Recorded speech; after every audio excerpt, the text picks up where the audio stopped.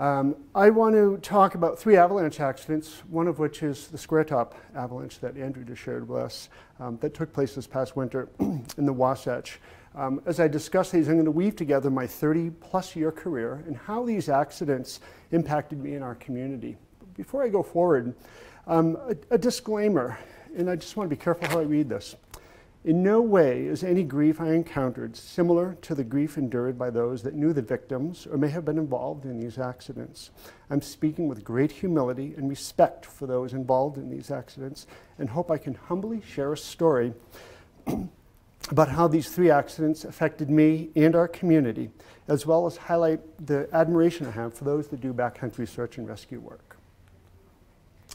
A bit of my background, I moved to Salt Lake in 1990 from northern New England and instantly fell in love with skiing powder, but knew nothing about avalanches. And fortunately, through some mentorship with the UAC, about mid-90s I began doing field observations for the UAC, as well as working as an educator for the UAC, as well as other organizations around the Salt Lake Valley. I've been working as a part-time forecaster for the Salt Lake office of the UAC since 2015. An unorthodox path, I think, to becoming a professional. I took a level 1 when I moved here in 1990. Quite honestly, I wasn't ready. I didn't have the background. Sarah was talking earlier about the language we have for the snow and avalanche world, and I didn't know that language. So I didn't get much out of that class. And in my first few years, I lost a few very close friends, as well as some people I knew peripherally, and really impacted me. I reached a decision point that I could continue doing what I was doing, that is proceeding probably with a lot of luck, without the necessary skills, or I could learn more. So one afternoon, I cold called Tom Kimbrough, who was a forecaster at the UAC at the time, and I asked if I could join him on one of his field days. Tom didn't know me at the time, but he welcomed me and was happy to have me go along. And while we were out that day, he said, you should begin submitting observations for the UAC. You seem to get out a lot. You should share what you know. And I said, I don't know how to submit observations. And he laughed. For those of you who know Tom, you can imagine him laughing. He laughed. He said, well, you certainly will learn. And over the next 10 years, looking at snow, understanding avalanches became synonymous with the joy of skiing. I did take a level 1 again in the mid-90s, got so much more out of it, and just continued to do tons of field work for the next 10, 15 years. In 2011, I took my level 3. In 2015, the UAC contacted me to see if I'd be interested in working as a part-time forecaster to meet staffing needs. And I've always held snow safety professionals in very high regard. So with a heavy dose of imposter syndrome, I called my now very good friend, Tom Kimbrough, and asked him if he felt I was up to it. Tom's support that day meant the world to me. As I was going into this new role, I felt that his support gave me the confidence I needed to go forward. But one thing Tom told me that afterwards it makes sense, seems so obvious, but at the time it wasn't obvious, was be prepared for someone to die on one day you write a forecast. On January 8th, 2021, this past January, Kevin Jack Steuben was killed in an avalanche in Dutch Draw along the Park City Ridgeline. I wrote the forecast that morning. I don't know if Kevin and his partner had read the forecast. Regardless, I was shaken by that event. I spent the rest of the day rereading that forecast. I probably read it 1,000 times. Before I talk about a few other events, I've had probably conservatively well over 2,000 days in the backcountry in avalanche terrain. That's a significant amount of experience. I've never been caught in an avalanche. I've never been involved in an avalanche accident. And I've never performed a real avalanche rescue. I'm not saying this boastfully. If anything, just the opposite, with great humility. Whereas I do want to think that my lack of involvement in an avalanche accident has been due to good decision making. I'm also pretty conservative. All you have to do is ask those that tour with me regularly, and they'll smile and say, yep, he's pretty conservative. And to be honest, I've had a lot of luck, particularly early in my career. I think there's several days I came home that I probably just got away with it. I've always felt that as I stepped into the role of being a professional, that not having been involved in an avalanche accident, in performing a rescue, didn't give me the credentials to be a true professional. Now, mind you, I'm not looking to get involved in an avalanche accident, but that unless I had this kind of experience, there would always be something I'd be missing, that I'd be lacking to fully understand what it was like to be involved in an avalanche, to perform a real rescue, to deal with the survivors. On January 30th, 2021, as we just heard Andrew talk about, Kurt Schroeder was killed in an avalanche on Square Top. This was again along the Park City Ridge line. The day after, I went with UAC colleagues Trent Meisenheimer and Chad Brackelsberg to do a site investigation. It's the first time I had visited the site of an avalanche fatality. Once the Summit County Search and Rescue had taken Kurt down off of the mountain, we went in to do our work. This was just facts, doing a snow profile, getting the dimensions of the avalanche, the slope angle, my comfort zone, a place I'm comfortable in. Once we completed our investigation, I went up above the crown, and if you look at the slide here, it's that circle in the top center of the screen. And I stood alongside Kurt's final track. This was, Andrew was just talking about this very location just a few moments ago. I was alone for several minutes during that time, and I just looked down the slope. I was asking myself, what would I have done had I been with Kurt that day? I'm not going to share my answer. It's irrelevant. But it gave me a sense of that you have to be honest with yourself. Andrew talked about this as well just a short while ago. You have to be honest with yourself when you're in avalanche terrain. How will you behave? How will you communicate? It was a profoundly emotional moment for me, and I think it was perhaps the first time that I truly felt the profound impacts of the immensity of the loss that took place that day, that takes place in an avalanche accident. A week later, February 6th, Wilson Glade along the Mill Creek Big Cottonwood Ridgeline, 7 caught, 6 fully buried, 4 fatalities.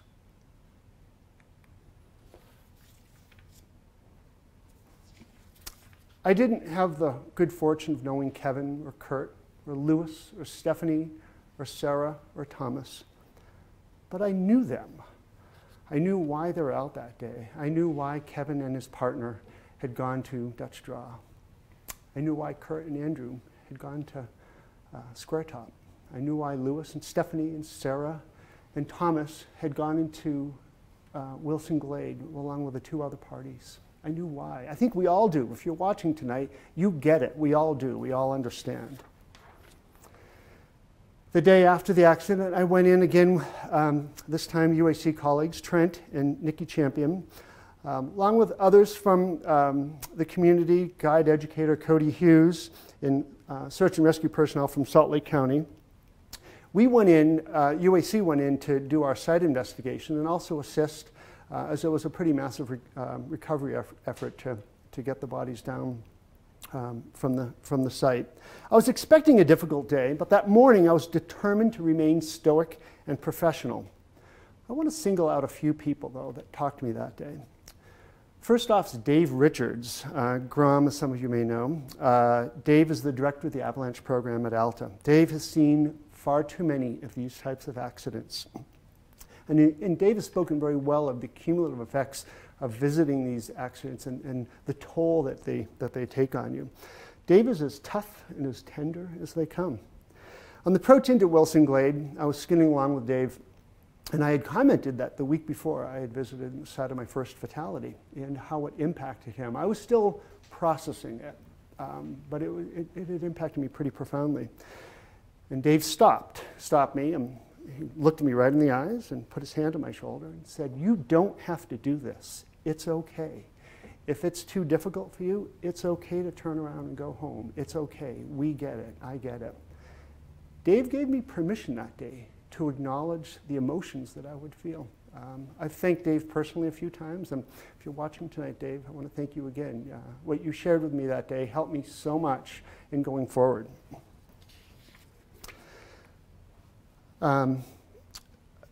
two other people from search and rescue. One, Mike, I actually don't know Mike's last name, but it's one of the search and rescue folks. And I was asking him, I was commenting on how he was carrying himself that day, that he was doing difficult work. It was a very somber day, as you can imagine. We were all doing some difficult work. But he was just talking with other people, and Mike was taking care of himself. And Mike had told me that we do this work, search and rescue people, we do this work for the friends and families of the victims, that bringing their loved ones down out of the mountains is the first step in their journey towards grief and ultimately healing. Finally, Ryan Clerico, who was the incident commander that day, kept on telling us throughout the day, make sure that we had enough food, that we had water. If we were cold, put on a jacket. If you were tired, take a break. The 8 of us that were on the site that day, we all had vast amount of backcountry experience. We knew how to take care of ourselves in the winter. Ryan was talking to us, just keeping an eye on us, just a way that professionals watch out for one another. Just his messages throughout the day really helped me through that very difficult day. So, how did our community respond? This is a photo from Wilson Glade looking into Alexander Basin, taken this past fall. Lovely fall that we were able to enjoy here in the Wasatch. There were celebrations of life for Kevin and Kurt, and Lewis and Thomas and Stephanie and Sarah. It's my hope that those that knew and loved these 6 people are far along on their journey towards finding peace. In the backcountry, well, this is a photo of Cardiac Bowl. Most winters, midwinter, day or two after a storm, you couldn't tell the difference between Cardiac Bowl and a bumped out area to ski area. There's so many people that go into this kind of terrain. But the number of avalanches we're having in the backcountry, these accidents, they took a toll on people, and people largely were avoiding avalanche terrain. For those that were still backcountry skiing and just traveling in the backcountry, they were going to safer areas in mid-Big Cottonwood Canyon, for example. But big avalanche terrain was being left alone. I had some friends that they stopped skiing. It was too dangerous a year. Sure enough, about 12 days after this photo was taken, we went through a pretty significant avalanche cycle, and the UAC issued 2 days of extreme danger ratings with black roses. What have I learned? This has affirmed my commitment to forecasting and education. I play a small role in this community, but I feel the role I do play, however small it is important, and I feel a responsibility that I can share what I know with our community. I also look forward to learning from our community. We heard Sarah open tonight. I admire Sarah so much. I aspire to be like Sarah. So I continue to learn from Sarah. Every time I hear her speak, I learn something. I look forward to learning more from my peers and colleagues here at the UAC. Tomorrow night, Francine Mullen is going to give a talk about that big avalanche cycle that we went through in February. I look forward to listening to that and learning. Also, I look forward to learning from a BC 101 student that I'll have this winter, whom I haven't met yet. But she'll be out on one of her first days in the backcountry, and we'll make a comment, we'll make an observation that never occurred to me before. I look forward to that. It's really made me admire the dedication of the difficult work search and rescue people do. And then finally, I look forward to 30 plus more accident-free years. I'm always a little reluctant to share advice, so bear with me for a little bit here. These are some thoughts that I've had that I think for someone who's listening and can say, well, how can I learn more about this? So visiting the scene of an avalanche, I should say safely. So if you can visit the scene of an avalanche, it doesn't have to be an accident. It can just be an avalanche occurrence. Go look at that avalanche. Look at the size of it. Look, pick up one of those blocks of snow, which is on the scale of the avalanche, it's tiny. Pick up one of those, try to pick up one of those blocks of snow. It gives you such an enormous respect for the power of these avalanches. Communicate. I'm not going to talk more about communication. Andrew said it perfectly. I am an advocate of planning, of pre-trip planning and then post-trip debrief. Sarah Carpenter has actually spoken quite well on this. With pre-trip planning, you gain information, and as you're planning for the next day, you have 3 types of terrain that you can go to. So one is, based upon all the data you have, your go-to terrain, saying that, well, from what we know right now, here's some terrain that we can go to tomorrow. You also have some standby or on-call terrain that, well, based upon what you see during the day, maybe you can slowly step out into that. I think, Craig, you were talking about, Sarah referring to it as like playing mini golf. And then finally you have, and this is the most important one, you have your no-go terrain. You have terrain that you said you are not going to go into no matter how good it looks, no matter how much data you get that confirms that you probably could go to that terrain. You're not going to go there. Maybe you're going to go there tomorrow, but that day you're not going to go there. Post-trip debrief. At the end of the day, talk about, did you make good decisions? Lynn Wolfe speaks about, yeah, did we make good decisions or did we just get away with it? Be honest with yourselves. I think of myself as an optimistic person, but I have a pessimistic view of a snowpack. The glass is half empty. I think the snowpack is dangerous. I think it's weak. When I'm out, I need to see overwhelming evidence of stability. So have a glass that's half empty, have a pessimistic view of the snowpack, and look for overwhelming signs of stability. If I don't see overwhelming signs of stability, I back off. That's the conservative part of me. Finally, further your education. You're doing this right now by attending USAW. I hope you went last night and looking forward to tomorrow night as well. Take a search and rescue class. Take avalanche rescue has branched so much with there's so many opportunities now for, you don't have to go on a pro track. There's recreational courses for level 1, recreation level 2. So further your education. I want to conclude with a quote from Emily Coombs. Emily had lost her partner Doug a few weeks before she said this. Doug had died in a steep skiing accident in France.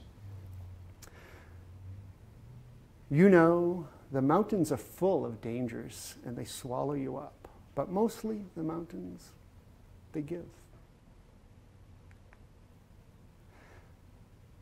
This is a thank you to the organizations that took part in the rescue and recovery work in these 3 avalanche accidents this past winter. And my sincere thanks for all the dedicated professionals that did this work.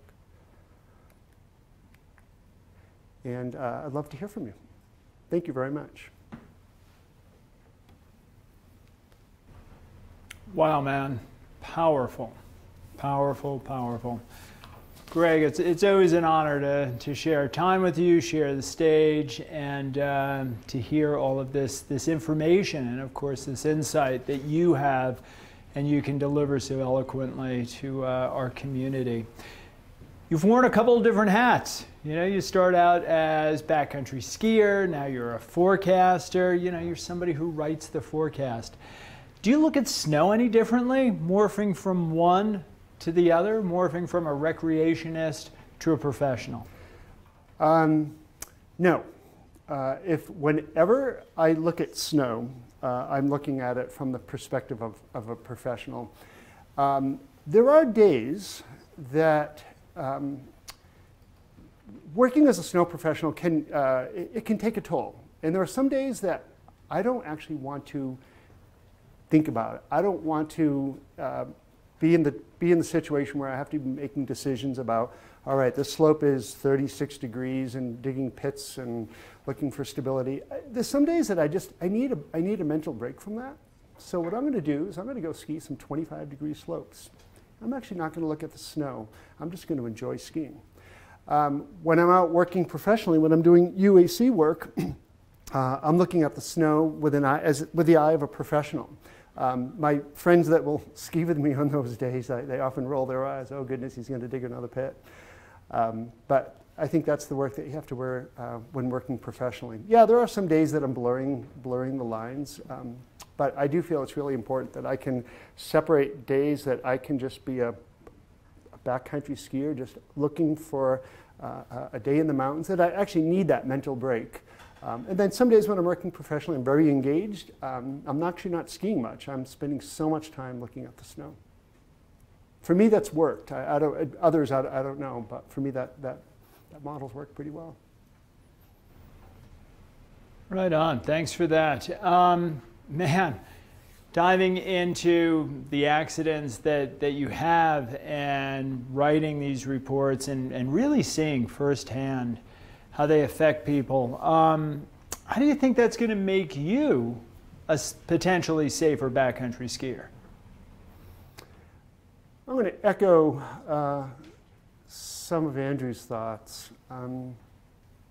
When you're younger, and for those of you that are 25 and listening, you may be rolling your eyes, but when I was there, there's someone here who are 25. When I was there, when I was at that age, I felt I was invincible. And then losing two friends, two very close friends, really impacted me. And I pretty quickly, I felt that I needed to learn more. I wanted to continue to ski the backcountry. I found it was my passion, and I found looking at snow and avalanches, became very passionate about that as well. So I didn't want to change, I didn't want to stop, but I knew I had to learn more. But part of that learning was just backing off. And if I had any doubt whatsoever, there's such a difference between a 33-degree slope and a 25-degree slope. I'm going to go to that 25-degree slope. So I think I just have naturally become more cautious. But losing people, losing good friends of mine really had an impact on me. When I'm teaching an avalanche class, I feel I have those friends with me. It's a surreal experience, but I feel I have them with me, and that I'm doing it for them. I'm doing it with them. Right on. I think we got time for another one here. And so prior to maybe taking a Backcountry 101 or a level 1, you want to get the biggest bang out of your buck. And how do you think somebody could build some knowledge or a knowledge base or a skill set base so that they can take the most advantage out of those classes? Good question. So the best way to learn is by getting into the mountains. I know when I started out, I was actually joining people that were just as unaware as I was, just as clueless as I was. And I didn't seek out going with people who had more experience. So going with people who have more experience, I think, is great, but the communication becomes really important. We talk about these human factors, and one of the human factors that becomes evident in so many avalanche accidents is the expert halo. So you're out with someone who has far more experience with you, and they're looking at a slope and it looks great to them, and maybe you don't have much experience, but there's something about it that makes you feel really uncomfortable. We often talk about with communication to listen to the quietest voice. Think about that for a minute. Listen to the quietest voice. So if you do choose to go out with others that have more experience than you, ask them questions. If you have concerns, raise those concerns. If you feel they're not listening to you, find other partners. So I think getting out with people who know more is very useful, but choose your partners carefully. I also think we do a really nice job at the UAC of trying to provide education just through our blogs and our forecasts. There are so many observations, public observations that are posted that you can learn so much as well. So I think through a combination of things you can find online through the UAC site and partners, I think you can actually get a pretty good sense, pretty good background, pretty good sense that would give you going into a BC 101 class or a level 1.